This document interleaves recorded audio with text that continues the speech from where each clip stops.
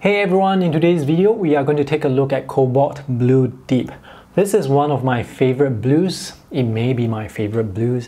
Ever since I've used the Kremer Pigment's version of Cobalt Blue Deep, I have been hooked on it. This is the most granulating color that I have ever seen.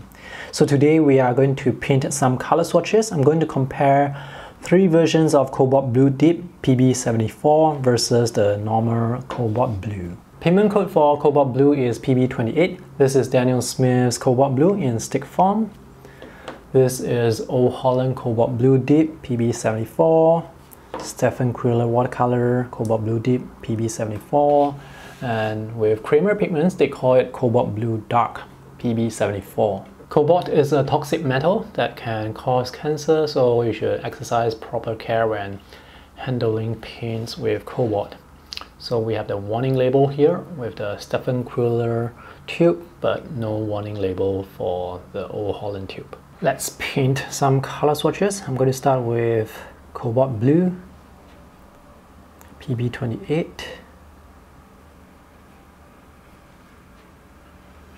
This paper that I'm using, this is the Daler Rowney Aquafine paper.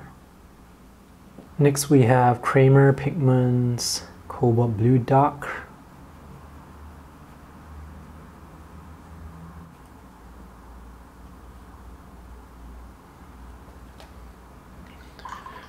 Now this paper is not that good for wet on wet techniques, but sometimes the granulation can be quite nice. Next we have Old Holland.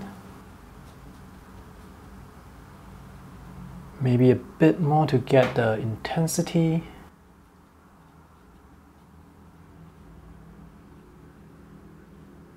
And lastly, the Stephen Quiller's version.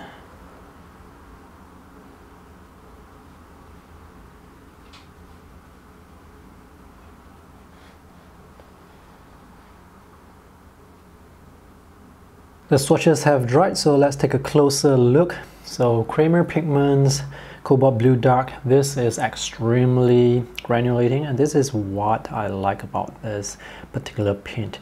And even though these three, they are all PB74, they look a bit different. These two look more like ultramarine to me, except with more granulation. But this is a bit warmer compared to this two. And with Cobalt Blue PB28, you can see that the granulation here is finer. The paper that you use is going to affect how the granulation will look. The swatches in this sketchbook were painted on Lana Aquarelle paper, which is also cold pressed, but the texture here is finer, so the granulation is not as coarse compared to the one on the Daler Rowney Aquafine paper. Here's a closer look at the Kremer Pigment's Cobalt Blue Dark on different paper. This is Old Holland Cobalt Blue Deep. Stephen Quiller's Cobalt Blue Deep. Kremer Pigment's version of Cobalt Blue Dark is why I love this color so much. I really like the granulation and this particular shade of blue. Now if you guys know of other brands that have this look, please let me know in the comment section below because I want to buy a tube. I've already bought 2 tubes of Cobalt Blue Deep with PB74, and as you can see, they look different compared to Kremer Pigment's version. And now I'm going to paint this scene with Cobalt Blue and Cobalt Blue Dark. Let me show you the reference photo. So for the sky, I'll be using Cobalt Blue. For the shadows here on the ground and on the side of the building, I'll be using Cobalt Blue Dark.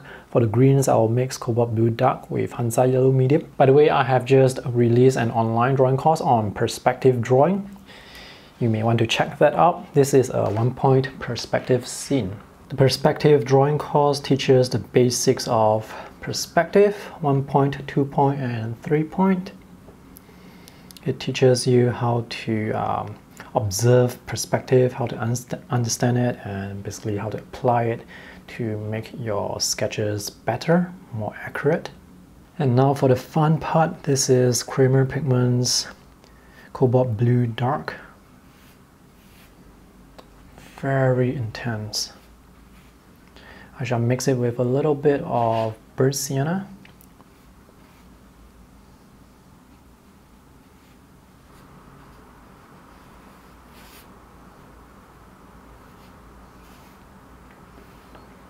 Just take a look at the intensity of the blue. It's really lovely.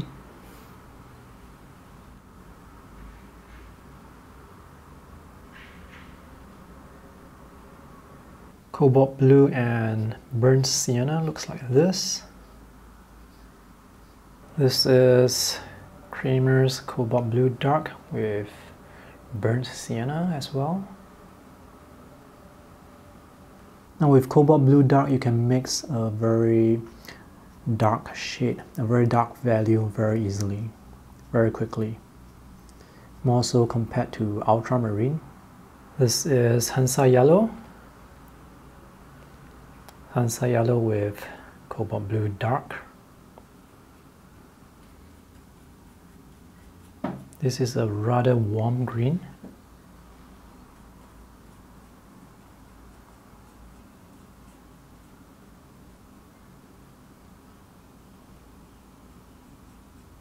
Let's paint the second layer of shadow.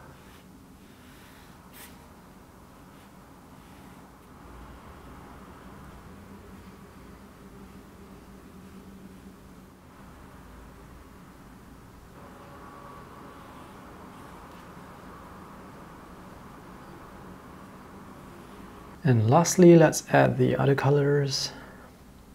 This is Hansa Yellow with Pyro Scarlet.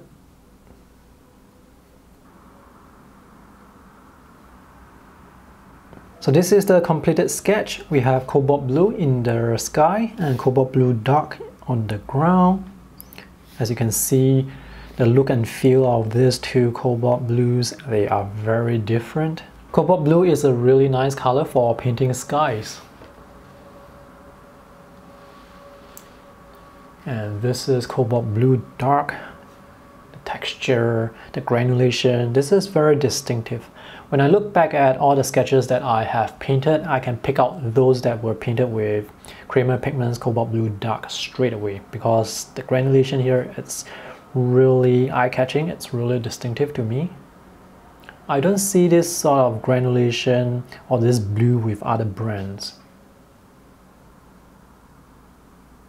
Notice the concentration of pigment here, and then it sort of fades off here.